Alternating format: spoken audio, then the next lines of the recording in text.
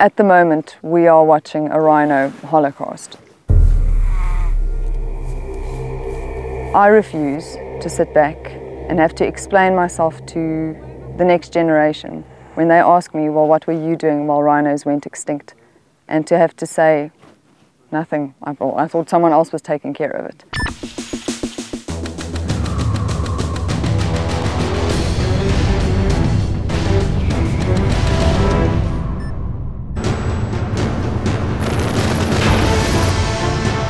The last few years have seen a 5,000% increase in rhino poaching, most of which is happening in South Africa. Conservation officials are becoming desperate. Emotions are running high. Debates as to whether legalizing the trade in rhino horn will help rage on. But on the ground, conservationists are looking for ever more radical means to help save this iconic species. One of these initiatives is the Rhino Rescue Project, started by Lorinda Hearn and vet Dr. Charles Van Niekerk. Their idea? To infuse rhino horn with toxin and dye, thereby rendering it useless as a trophy and making it highly dangerous to consumers.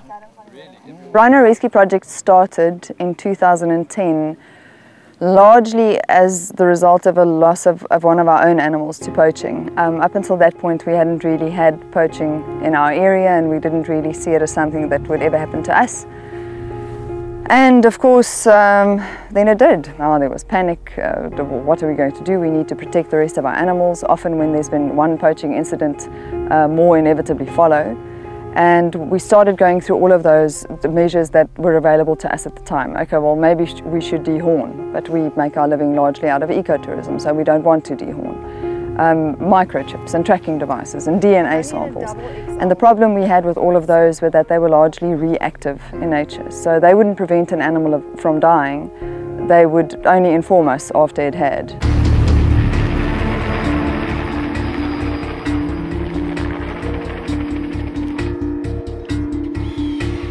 And so the idea came about, well, you know, what if we could contaminate these horns in some way so that poachers wouldn't benefit from poaching the animal because they couldn't sell the horn on. Not only is the horn no longer valuable for aesthetic purposes, but if it's consumed, it's highly toxic to humans. The Sabi Sands Private Game Reserve is one of the first reserves in South Africa to pilot the horn-infusion project. Sabi Sands has no border fences with its neighbor, the Kruger National Park, where most of South Africa's rhinos live and are being poached. Infusing a rhino's horn is a delicate process which requires a good deal of teamwork. First, the rhinos have to be tracked down in this huge reserve. The easiest way to do this is from a helicopter and dart the rhinos from the air.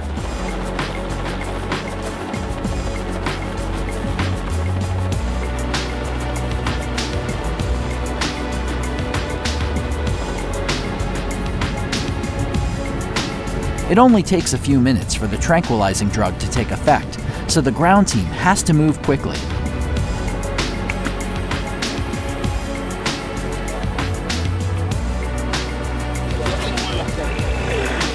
The animal's safety is the top priority, and the rhino is monitored and kept cool throughout the entire procedure.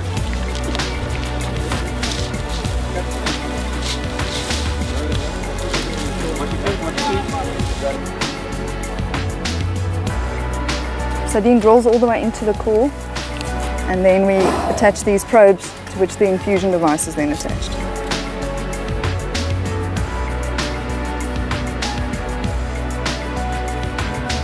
I'm putting in a clean drill bit that we get in every DNA kit so that we can obtain some horn material for a DNA sample. The drill bit has to be clean so that there's no cross-contamination with any other samples. Along with the horn material, we also collect hair samples and a tissue sample in the form of a little notch that we cut into the ear. I have those microchips. A lot of effort goes into the horn infusions, but for Lorinda, doing nothing is not an option.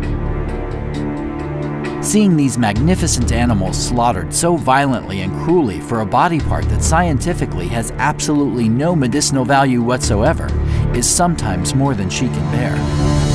I don't think you can explain to someone that's never seen it in real life the sheer devastation of coming across that carcass of an animal that you know and have grown up with, and suddenly you have to take a second look because you can't figure out which animal you've lost. Half of her face is gone. And along with the sheer sadness of losing her, you felt, in a way, that we had failed her. We were meant to protect her and we didn't. So, yeah, didn't want that same fate for the rest of our animals. I did not want to feel helpless with the next animal. I didn't want to feel a sense of guilt and shame that I could have done something to protect it, and instead I left it a sitting duck. The project has its critics, mostly from those saying it's costly and time-consuming. Each rhino infusion comes with a price tag of around $1,400 US. The whole procedure takes around 40 minutes to an hour to complete, and with a rhino population of around 18,000, it's going to take a lot of time to get around to all of them. Lorinda and Dr. Vannikirk also don't make a profit from this. It's a labor of love and desperation. The traditional means of addressing it wasn't working. I don't know if anything really is. So lots of people say to us, oh, you know, what you're doing is just a drop in the ocean. Isn't that what oceans are? Just a bunch of drops. And we're all trying to do our little thing on the ground. And I must believe that for the 200 plus animals we've treated thus far, we are making a difference. Rhino horn infusion has also been adopted by the government of South Africa, and the program is being rolled out in reserves in KwaZulu-Natal. It is undoubtedly one of the more radical strategies being used to stop rhino poaching, and only time will tell if it works. Here we go. Done.